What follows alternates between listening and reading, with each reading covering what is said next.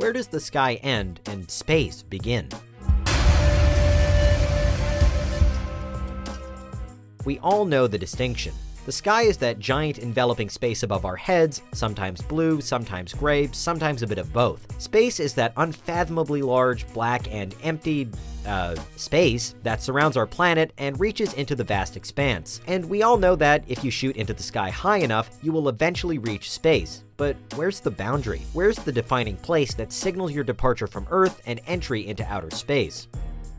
Well, we don't really conclusively know, as there's no single place that declares your official exit out of Earth. It's not like there's a border crossing in the sky. The further up you go, the thinner the atmosphere becomes. Ask any mountain climber and they'll concur. But at even greater heights, as the atmosphere becomes less dense, outer space slowly begins to intrude, and before you know it, you're technically, if not officially, in the final frontier. So entry into outer space is more of a gradual ascent than a switch being flipped. In fact, both the UN and the US State Department don't believe in making any one area an official designation of entry, as the process is so gradual and slow that there can be no clear indication of when it is. But we know what you're thinking. Surely there must be an altitude which is generally considered space. And you'd be right. It's called the Kármán line, and it's 100 kilometers above sea level. This area was named after the physicist Theodor von Kármán, who determined that regular flight is impossible at this height. According to his studies, the atmosphere becomes so thin at this point that a craft would need to fly faster than the Earth's orbit to generate enough lift to fly. At this height, the speed required is the same as what's required for escape velocity. Therefore, the craft no longer follows Earth's curvature and is in outer space. The Kármán line has been officially designated as the point of Earth's exit by the Fédération Aéronautique Internationale, or the World Air Sports Federation. According to them, once you reach the Kármán line 100 kilometers above Earth, you are definitely in outer space and may be appropriately designated as an astronaut.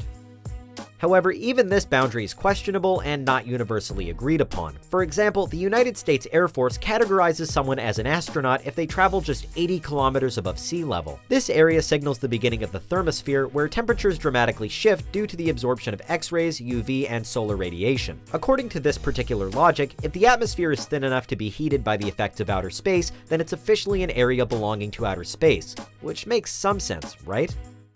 Others agree that outer space starts at a location just above the Kármán line, roughly 118 kilometers above sea level, so 18 kilometers further from ground than the Kármán line. This is where solar radiation and ions become abundant, taking over the Earth's atmosphere. A 2009 study conducted by the University of Calgary determined that charged particles travel at an astounding 1,000 kilometers per hour at this altitude.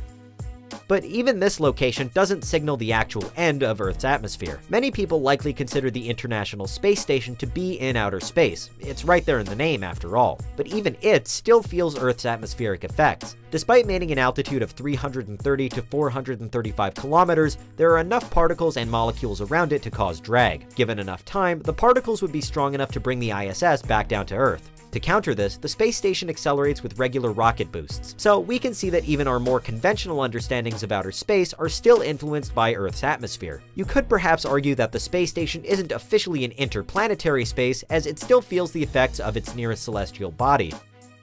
Above the thermosphere is the exosphere, and it's here that our atmosphere finally merges with outer space. At this level, various gases are present, including helium and carbon dioxide, but the particles are spread very far apart. However, they are still gravitationally bound to Earth. The beginning of the exosphere, officially known as the exobase or the thermopause, begins anywhere from 500 to 1,000 kilometers above the Earth's surface, significantly higher than the International Space Station.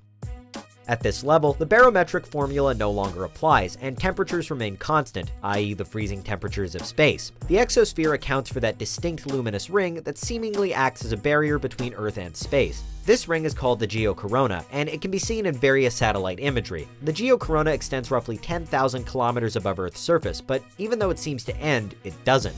As you travel further into space, roughly half the distance to the moon, the sun's radiation puts so much pressure on hydrogen particles that it finally exceeds the Earth's gravitational pull. Therefore, we could claim that it's here that you're officially in interplanetary space, as Earth's gravitational pull no longer affects atmospheric particles. In other words, there's no more atmosphere. As the distance from Earth to the Moon is 384,000 kilometers and solar radiation affects hydrogen up to roughly half that distance, we can reliably estimate that the exosphere officially ends somewhere around 190,000 kilometers above sea level. While you might have called a cutoff point far earlier at any one of the high-altitude pit stops along the way, this feels like the final call. So if you've made it this far, then the sky finally ends and interplanetary space begins when you're halfway to the Moon. But as we've repeatedly seen, the answer to this question depends on what your definition of outer space is. According to the US Air Force, you're officially in outer space at just 80 kilometers above sea level, when the temperature begins to rise due to the absorption of solar radiation. Not much higher than this, at 100 kilometers, is the Kármán line, where regular flight is no longer possible due to the lack of density in the atmosphere. A little further up, at 118 kilometers, is where ions begin to dominate Earth's atmosphere and travel at incredible speeds. Yet even the International Space Station, orbiting roughly 400 kilometers above us, still feels the effects of Earth's atmosphere, which depending upon your definition could mean it's still in the sky. Between 500 and 1,000 kilometers above us is the beginning of the exosphere, which extends halfway to the Moon. And as solar radiation overcomes the power of Earth's gravity, it's here that Earth's atmosphere officially ends and the sky's limits are finally reached.